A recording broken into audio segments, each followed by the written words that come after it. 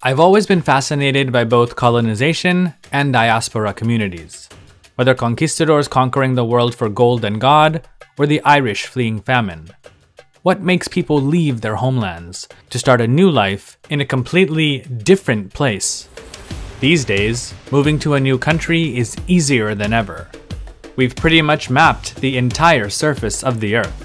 All of its continents, oceans, mountain ranges, rivers, and even relatively inaccessible areas, such as the heart of the Amazon rainforest or the icy mountains of Antarctica.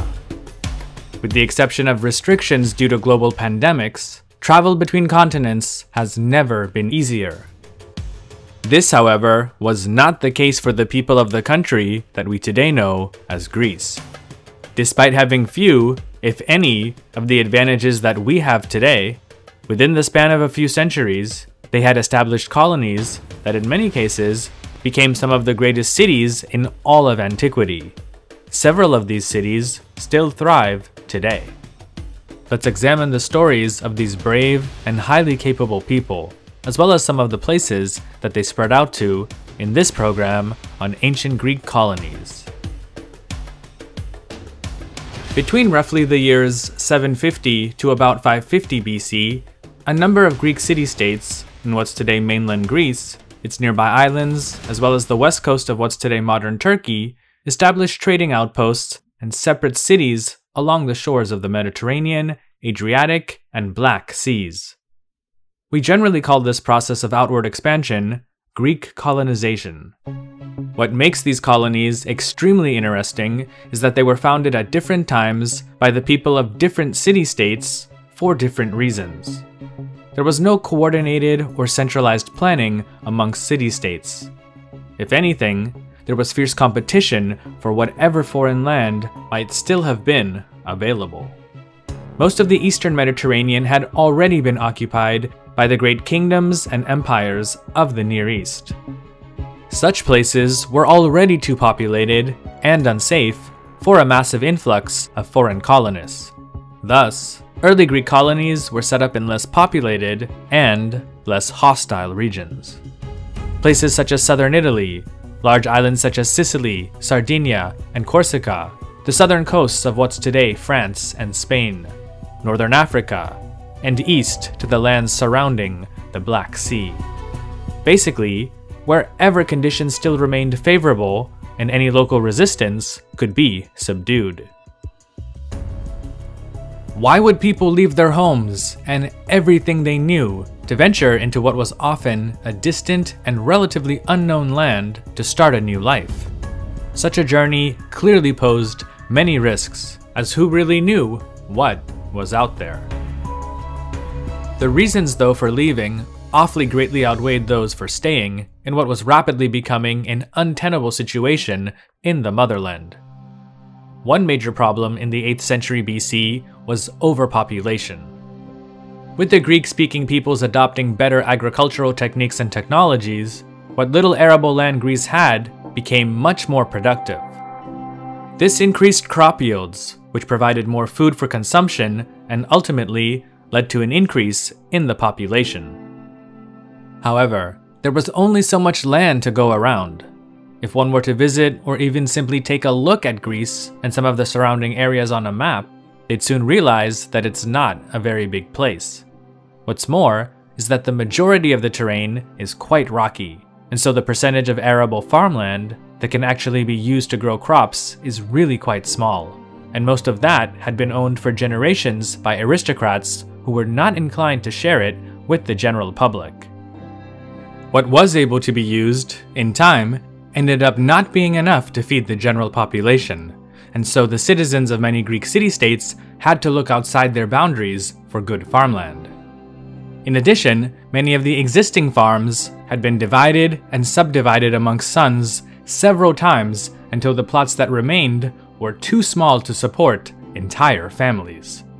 Such restrictions, though, didn't apply overseas, where there was no aristocracy, at least initially, and second, third, and fourth sons could obtain their own plots of land that could be several times larger than anything they could have dreamed to have obtained in their home city-state.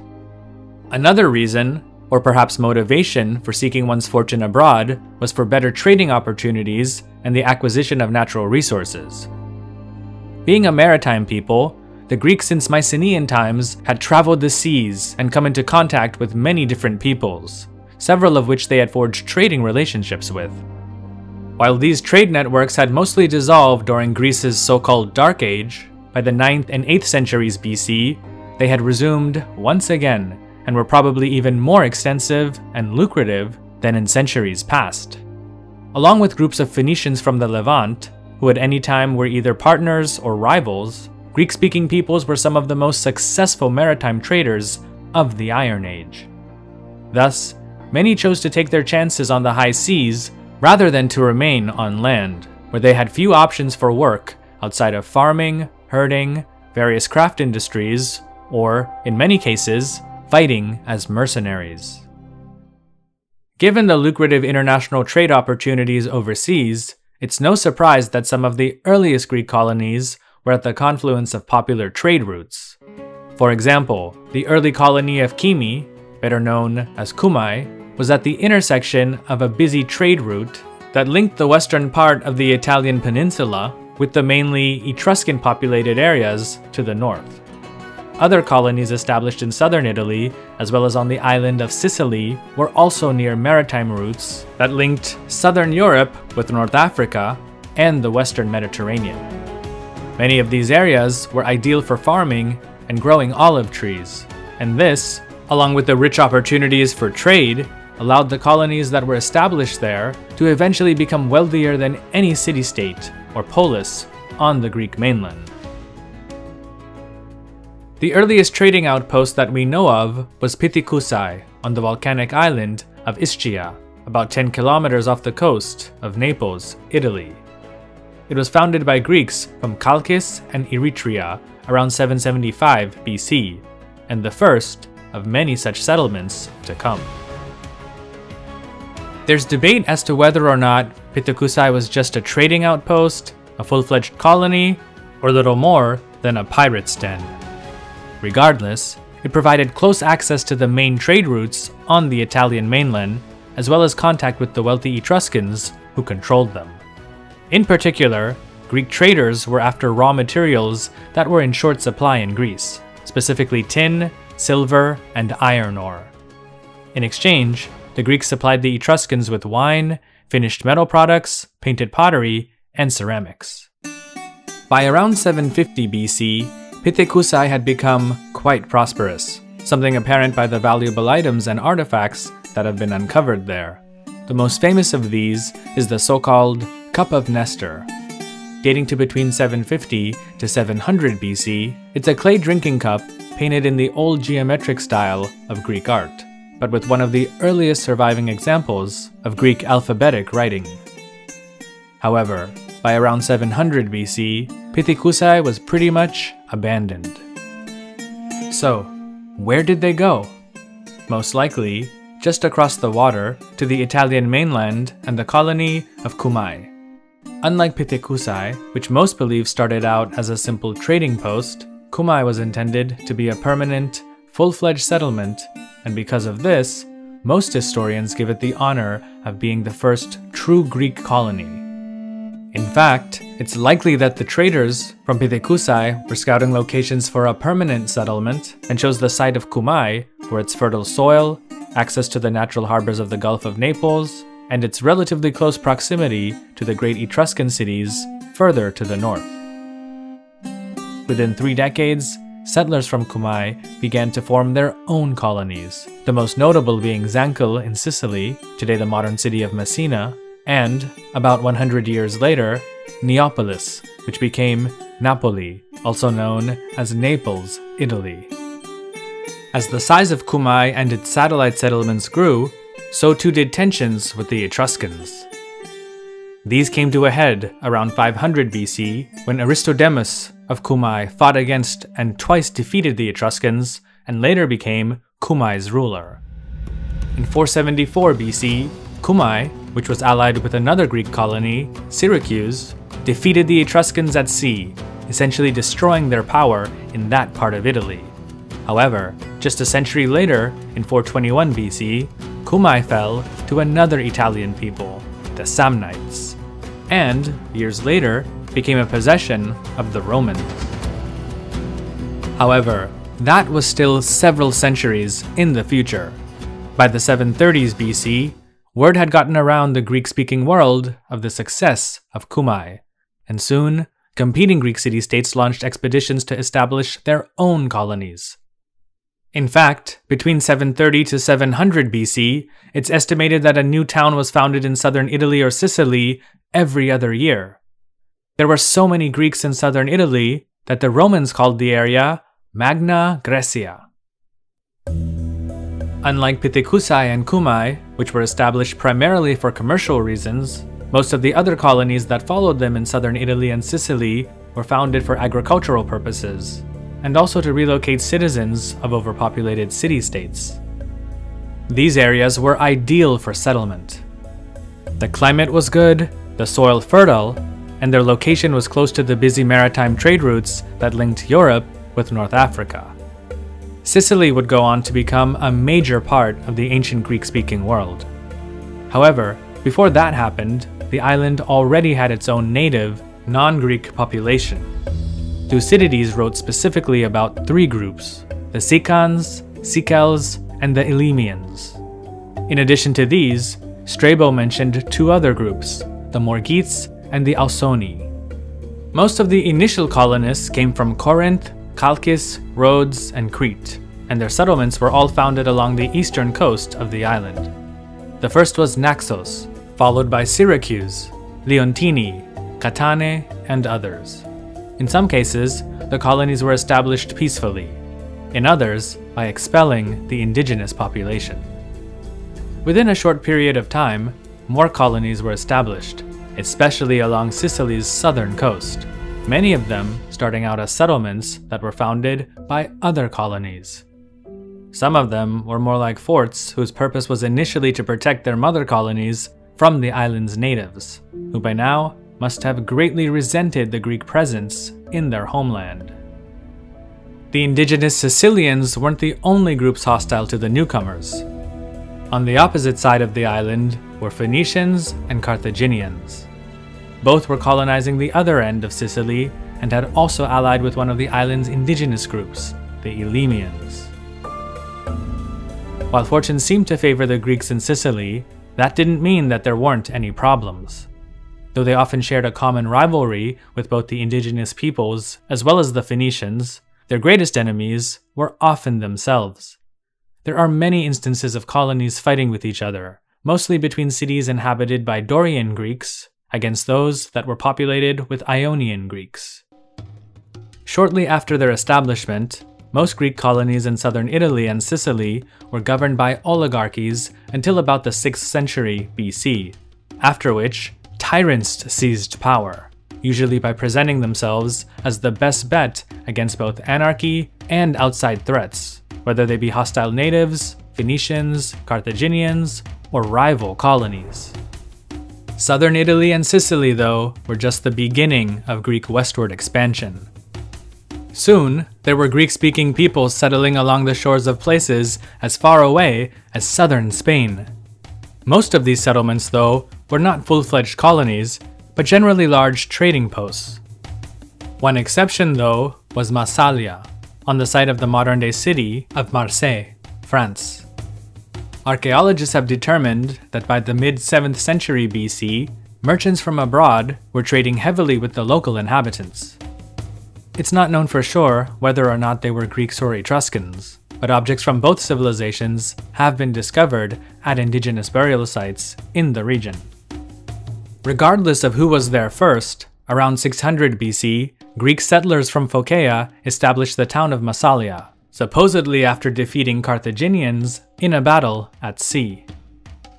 The local Ligurian tribes supposedly welcomed the new settlers, and within a short time, Massalia began to prosper as a regional commercial hub where Greeks, Ligurians, and traders from Celtic kingdoms in southern Spain all gathered to exchange their wares. Similar to colonies in southern Italy, Massalia also sent out missions to establish new colonies, which eventually included Nicaea, and Emporium. These colonies mainly supplied raw materials such as silver, iron, tin, and lead to Massalia, which were then exported back to mainland Greece for a hefty profit. The colonies around Massalia also served as bases for trading expeditions further into the interior.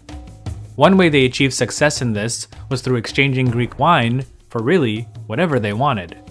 In the same way that French traders in the 1600s traded brandy with the indigenous inhabitants of North America for animal pelts, the Greeks took wine with them into the interior of what was then Gaul and introduced it to the Celtic tribes there. It's believed that in time, these people learned how to cultivate grapes and eventually their own wine. Unlike in some other areas, where colonies were established to the detriment of the indigenous peoples, the relationship between the Greeks of southern France and Spain with the locals seems to have been both a peaceful and mutually beneficial one. Other colonies were much closer to home. On the northern coast of the Aegean was Thrace.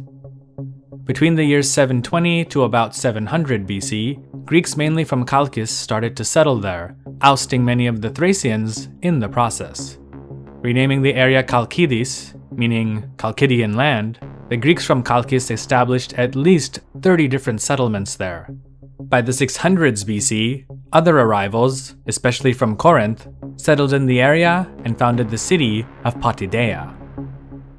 About 10 kilometers off the coast of Thrace is the island of Thasos, which was home to a colony of the same name. Around 700 BC, it attracted colonists, mostly from the island of Paros, in the southern Aegean, who were after its rich mineral deposits, including gold, silver, and marble. The island was also known for its highly prized timber. It was a dangerous life though, as the colonists had to constantly fight against the fierce native Thracians, something mentioned often in the poems of Archilochus. Colonies were also established directly south of the Greek mainland, across the Mediterranean in what's today the North African country of Libya. The most famous colony here was Cyrene, which was established around 630 BC. According to an account by Herodotus, which has also somewhat been verified by another source, Cyrene's settlers left behind the island of Thera at the advice of the Oracle of Delphi, but only after a severe drought. Herodotus' tale goes as follows. Theras, and king of the island of Thera, went to Delphi. He was attended by other citizens, in particular by Batos, a member of the tribe of the Euphemides, who were Minoans. Although Grinos, king of the Therians, had come to consult the Pythia about other matters, she instructed him to found a city in Libya. He replied, "But my lord, I am now too weighted down with age to pick up and settle elsewhere. Please command one of the younger men to go instead." And as he said this, he pointed to Batos. That was all that happened at the time. And after they had returned home, they ignored the oracular response. After all, they had no idea where Libya was, and would not dare to lead a colonial expedition off into the unknown. But afterward, no rain fell on Thera for 7 years, and all the trees on the island withered away except for one. So, the Therians again consulted the oracle, and the Pythia again urged them to colonize Libya. Since they had obtained no solution to their problem, they sent messengers to Crete in search of a Cretan or resident alien who might have gone to Libya. The messengers wandered throughout Crete until they came to the city of Itanos, where they met a Murex fisherman named Corobios, who said he had once been blown off course by the wind and had come to the Libyan island called Plataea. They persuaded him to help them by offering him money and took him to Thera. From there, a small party sailed out on a scouting expedition. Corobios led them to the island of Plataea, and after leaving him there with provisions sufficient to last a designated number of months, they quickly sailed back to report to the Therians about the island. Things had gotten so bad on Thera that each family was required to send at least one son to join the expedition to found the new colony, or else face harsh consequences. At a minimum, death and the confiscation of all of their property. An inscription discovered at Cyrene dating to the 4th century BC, which also contains a copy of what's called the Oath of the Settlers, describes the plan to colonize Cyrene. The assembly has resolved. Since Apollo of his own accord told Batos and the Therans to found Cyrene, the Therans have resolved to send Batos as the first founder and king out to Libya, and that Therans are to sail as his companions. On equal and like terms are they to sail, according to household, with one son to be selected, and those who are of age, and of the other Therans, those who are free, are to sail. If the colonists establish the colony, then a Theran who sails later shall hold both citizenship and be eligible for office in Cyrene. But if they do not establish a colony, and the Therans are unable to aid them, but hardships afflict them for 5 years, then from that land they are without fear of redress to depart for Thera, back to their own property, and they are to be citizens of Thera. But anyone who should refuse to sail when the city sends him out shall be liable to the death penalty, and his property shall be confiscated. Anyone that takes him in, or that hides him, be he a father hiding a son, or a brother hiding a brother, shall suffer the same things as he that refused to sail. On these terms, they that remain here on Thera, and they that are sailing to found a colony, have made a covenant, and they have cursed them that should transgress against it, and not abide by it, whether amongst them settling in Libya, or amongst them remaining here. Landing on the Libyan coast, the settlers founded Cyrene. Cyrene ended up being one of the most prosperous Greek colonies of all, and was governed for centuries by the Batiad family, named after Batos, the leader of the original expedition. The colony exported grain, wool, ox hides, and a local plant known as silphium, which was used as a laxative. Later on, the citizens of Cyrene established the nearby colonies of Barca and New Hesperides, with the entire area eventually adopting the name Cyrenica. Cyrene is also a good example of the typical relationship that a colony had with its mother city. As soon as it was founded, the new colony was considered to be a completely independent state, with its own rulers and government. Thus, the modern definition of a colony, where the settlement is still part of and controlled by a mother nation, didn't necessarily apply to the Greek-speaking world. So for example, in the Oath of the Settlers inscription discovered on Cyrene, the founders of Cyrene ceased to be citizens of Thera the moment that the colony was established. Only after 5 years, and if the colony completely failed, could they regain their Therian citizenship. Fortunately for them, this was not the case, and Cyrene would go on to become much more prosperous and powerful than its mother colony, Thera. Though politically independent, the relationship between the mother city and colony was never completely severed. After all, the two were related by blood. Colonists still had mothers, fathers, siblings, cousins, close friends, and many other relationships in the mother city. In many cases, the colonies also provided surplus food or other items to the mother colony first before selling them on the open market. This actually was the case with Cyrene, which was able to supply Thera with grain during its greatest time of need. Finally, we have the Greek colonies that surrounded the Black Sea, of which there were many. According to Strabo, it was Miletus in southwestern Asia Minor, today in modern Turkey, that was the mother city of most of them. Miletus was one of, if not the most prosperous city, in the part of the ancient Greek world known as Ionia, and some scholars have wondered why its leaders felt the need to send settlers to the distant shores of the Black Sea. This most likely may have been because the interior of Asia Minor was occupied by other powerful states, the one just bordering Miletus being the Kingdom of Lydia. Eventually, Miletus was obliged to accept a treaty with Lydia that reduced its territorial possessions. Initially, Miletus didn't suffer from overpopulation or a lack of farmland like other Greek city-states, but its traders probably wished to find a way to acquire raw materials such as copper, tin, silver, and gold from the interior of Asia Minor by bypassing kingdoms such as Lydia. Thus, they founded the city of Sinope, almost directly at the center of the southern coast of the Black Sea. Though it had not one, but two harbors, it was isolated by mountains from the interior of Asia Minor. While this helped to protect it, it also meant that the city had to rely almost exclusively on seaborne trade, which allowed it to export precious metals from the nearby mountains to its south. Other colonies around the Black Sea and Sea of Marmara included Byzantium, Chalkidon, Heraclea, Panticapaeum, Cyzicus, Istria, Trapezus, and too many others to name. There were just so many Greek colonies that it's impossible to go over all of them in such a short program, but in future, we'll individually cover some of the more famous ones. So, stay tuned. As always, thanks so much for stopping by, I really appreciate it.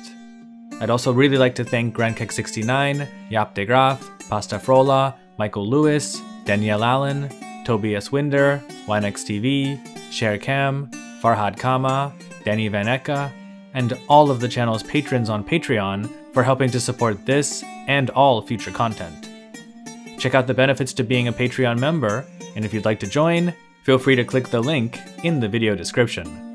You can also follow History with Sai on Instagram, Facebook, and Twitter, as well as continue to listen to special audio programs on the History with Sai podcast. Thanks again, and stay safe.